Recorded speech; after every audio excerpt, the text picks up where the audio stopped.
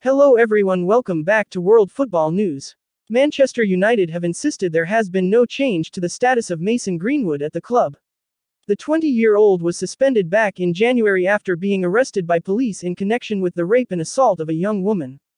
He has since been released on bail, with the club stating at the time that he would not be available until further notice. However, some fans recently found that Greenwood was still visible on the club website, leading some to speculate that he could be reinstated. This has forced Man United to release a statement on the matter. It read, "There has been no change whatsoever in Mason's status. We removed his profile from the club app soon after he was removed from the squad in January. This was in order to remove Mason from interactive elements of the app, such as team predictions.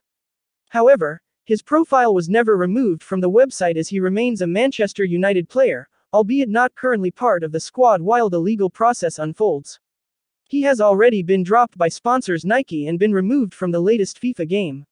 Football Manager 2022 has also confirmed he will not feature after their recent winter update.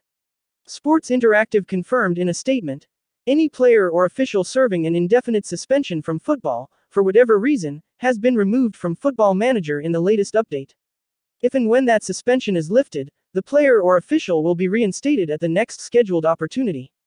If you like this channel, don't forget to subscribe and share. Thanks for watching and see you on the next videos.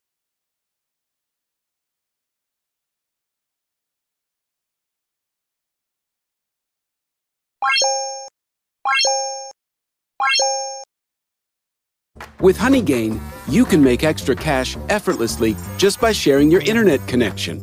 Don't get me wrong, it won't cover your living costs. But you can join millions of users that cover their Netflix or Spotify subscriptions, games, or in-game purchases every month. Follow the link and install HoneyGain on any of your devices now. HoneyGain. Passive income effortlessly.